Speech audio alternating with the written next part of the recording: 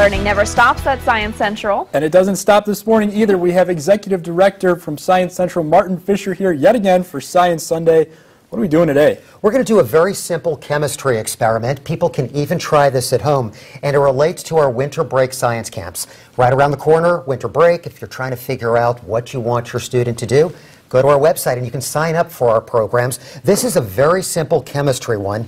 It does involve fire, so if you do it at home, make sure you have mom or dad or a guardian or a teacher or a scout leader to help out. Why don't we start off? Why don't you go ahead and light this candle? Joe's going to be jealous. He wanted to play with the fire. We'll have you do the chemistry part, All right, okay? I don't want to There burn we go. you. So, step one, go ahead and light your candle. What we're going to do is we're going to make invisible carbon dioxide gas. Now, as you know, we need to have oxygen for the candle to burn. That's one of the ingredients for fire or combustion. So, I have baking soda over here. Why don't you go ahead and put 2 spoons of baking soda into that plastic, or you could do it at home with a plastic or glass or ceramic cup. That's perfect. Excellent. Next, we're going to go ahead and add just a little bit of vinegar.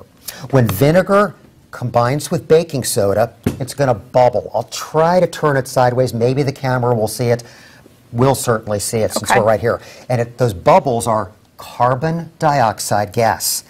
I'm then going to pour the invisible carbon dioxide gas, only the carbon dioxide gas, into this cup, and then we're going to pour invisible carbon dioxide gas and see if our candle goes out. All We right. got a magic trick here. All right, This here is we magic. go. Here we go. So we'll put just a little bit. It only takes maybe a spoon or so, and you can see it's Yep, we can bubbling, hear it's it. boiling. Excuse me, it's bubbling. Most Carbon definitely. dioxide gas is forming.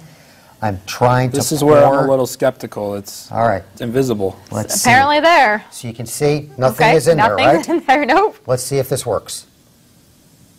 Wow. Oh my Oh, gosh. it did.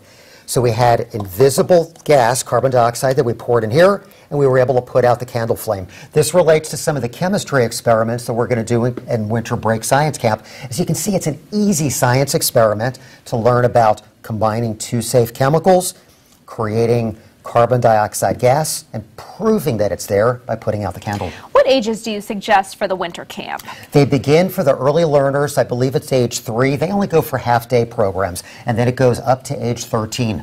Once they're 14 years old, if you're a 14-year-old or 9th grade, you can be a high school student volunteer at Science Central. Believe it or not, it's actually how I started my career. High school volunteer at my local science center.